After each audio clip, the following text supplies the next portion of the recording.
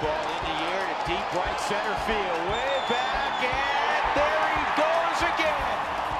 Michael Cuddyer has tied it up. The cutting man can. And this ball's well hit right center field, and it has got a chance to get out. It will make it 21 games and make it 1-0 Colorado. Tell you what, his being able to sleep in his own bed is agreeing with him. He's got a 21-game hitting streak.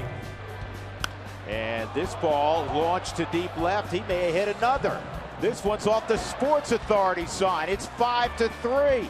Michael Cuddyer just picking off signage over the green monster. His second jack of the late afternoon.